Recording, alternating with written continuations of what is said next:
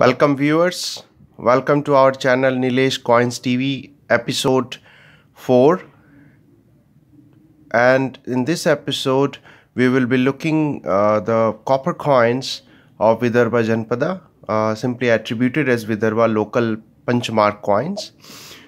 Now this is a tiny copper coin which has 4 symbols on the obverse, as you can see here in the capsule. So let me take out from the capsule so I can show you barely what it is, so you can actually see the coin. Now as you can see here, you can see the coin here. It has 4 symbols barely visible.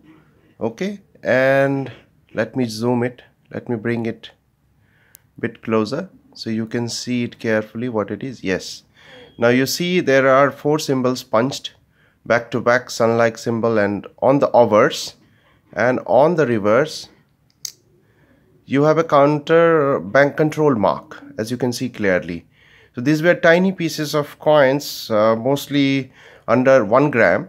So these coins were called basically masakas, which were actually few of these were actually convertible into karshapana, or let's say karshapana was also noted by Arthashastra by Chanakya as copper coins.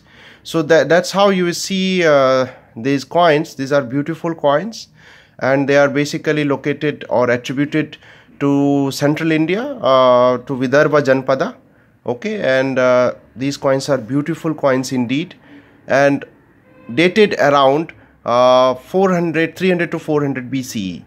So before Christ era, before Christian era, right? So these coins are interesting, and mostly they are found in the central India, and these coins can be also collected from various exhibitions and auctioneers who are auctioning, licensed auctioneers in India who are auctioning these coins at auctions. If you like our channel, please like, share and subscribe, and thank you for watching.